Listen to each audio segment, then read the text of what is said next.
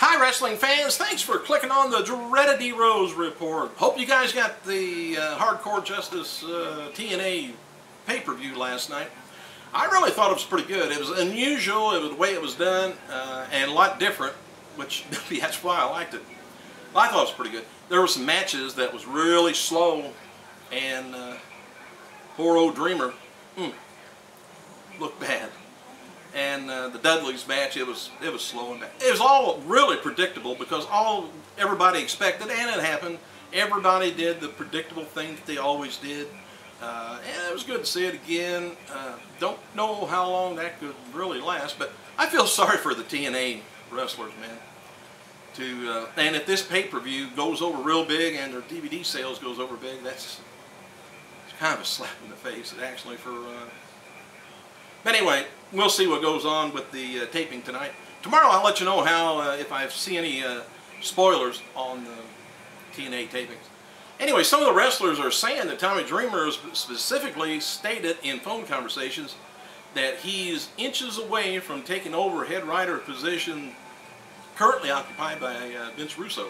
He told some of his former ECW colleagues that he has ideas for them, and there's a chance they'll be getting contracts with the organization. So it sounds like to me shades of Hulk Hogan, Eric Bischoff.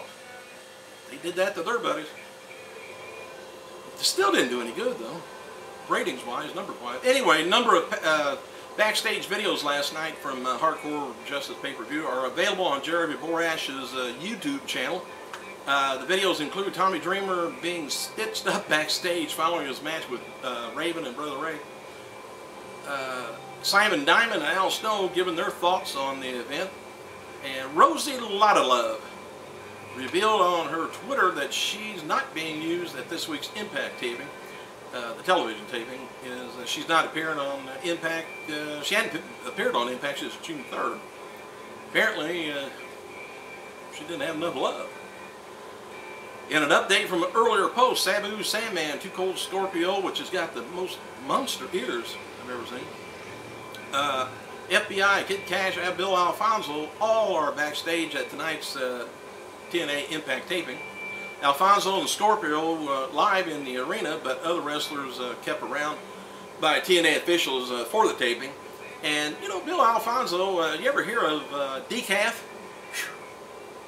The former ECW's wrestlers were scanned for action figures this weekend in Orlando, and there was also talk about doing a trading card set. Raven's lackey Lupus was played by one of the students from Team 3D's wrestling school, by the way, and he got a barbed wire in the mouth. Didn't look too good. Anyway, Jerry Lynn was not at Hardcore Justice because he was, and it was true, about a back injury.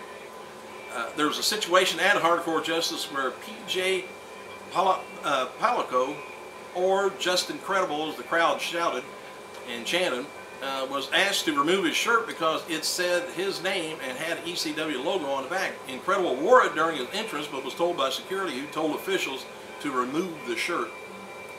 He probably bought it at Target. No, wait a minute, he worked at Olive Garden, wasn't it? Maybe they sell it at Olive Garden. Any word is that Incredible had to use his real name because an indie wrestling promoter with a grudge had his girlfriend trademark the name Just Incredible name. WWE doesn't own the Incredible name, somebody else does. So does Vince have a twin brother? And, you know, I've always complained about the ECW fans. They're constantly shouting and chanting, and it gets to be nerve-wracking. In fact, right at the beginning of the show, when Taz came out and started to speak, he finally told the crowd, stop chanting, stop shouting, I want you to listen to what I got to say. Good going, Taz. When news broke the former WWE superstar Batista was entering the world of mixed martial arts and will be fighting for Strikeforce MMA promotion later this year, speculation began immediately that we could see him fight against fellow alumni Bobby Lashley, which is at 5-0. Lashley was a part of Strikeforce media conference called this afternoon, I guess, and commented on a possible showdown in a cage with Batista. Lashley said he's open for fighting Batista if Strikeforce pushes the fight, but he'd rather focus a little bit more on experienced fighters in his quest for the gold. Must be their locale. Anyway, most of the ECW talent, by the way, that was brought in specifically for the pay-per-view headed out this morning, but Sandman Sabu remained in Orlando, according to ProWrestling.net. No word yet on whether they'll be used at tonight's special, the whole effing show taping. Anyway, airing Thursday night on Spike. We've received emails, they're talking anyway.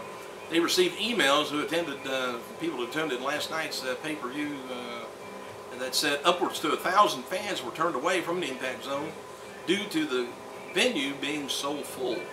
And it did look full. I noticed they didn't have the ramp that was kind of level with the ring this time either. You had to go up and in. Dwayne "The Rock" Johnson's new movie, The Other Guy, starring Will Ferrell, Mark Wahlberg, opened at #1 this weekend, took in $35.6 million. Johnson is currently in Puerto Rico filming The Fast and Furious 5. Whew. They're going to catch up with Rambo here in a minute. Or Rocky, I guess. With Vin Diesel and Paul Walker seem to be sporting a new Stone Cold look with a shaved head and goatee.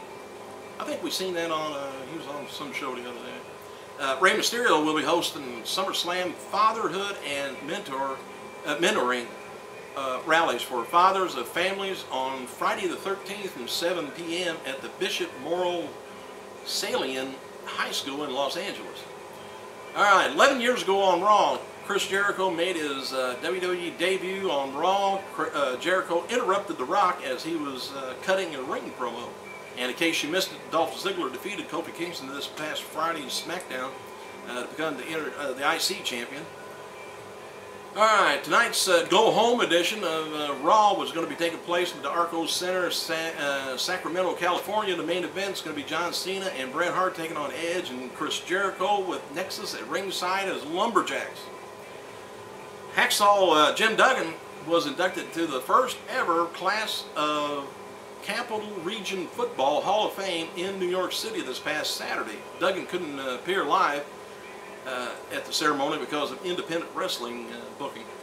John Cena presented an award to the Teen Choice Awards last night in Los Angeles. The show is going to be airing on Fox tonight.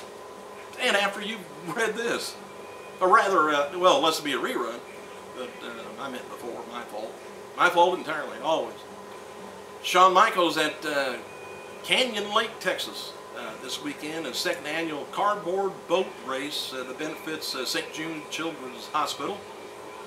Big Show versus CM Punk, Luke Gallo and Joey Mercury in a 3-on-1 handicap match is added to SummerSlam on this past Friday's SmackDown.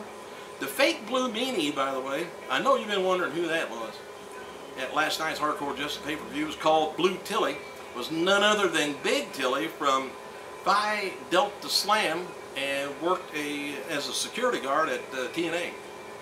The nose-picking mystery guy in the beginning of the Al Snow segment and Stevie Richards and Nova was supposed to be Lupus, but it was one of Raven's lackeys from a few months in ECW. Some of the, I'm getting thirsty. Some of the names backstage visiting Hardcore Justice were Matt Morgan, Motor City Machine Guns, Abyss, Jimmy Hart, Dory Funk Jr., Vince Russo, Eric Bischoff, Mick Foley, Brother Ray, Tommy Dreamer, all had their families there. Word among the locker room is that the following ECW performers were among those not contacted to appear at last night's Hardcore Justice pay-per-view. Don't know why Dawn Marie wasn't. Jim Sinister Minister Mitchell, referee Jim Malaxi, manager Jason Knight, and ring announcer Bob Artis. Maybe it's going to get a hold of them. Don't know where they're at. They need to look, where are they now, I think. The individual who portrayed the ECW character Lupus in Hardcore Justice scheduled to work a match tonight's television taping, likely against Jesse Neal. Samoa Joe, he wasn't backstage at last night's Impact television taping either. He's currently serving his suspension due to an incident that took place on July 13th, television taping. He wasn't a nice guy, so they suspended him for a while, maybe a month. Bad Joe. I gotta go.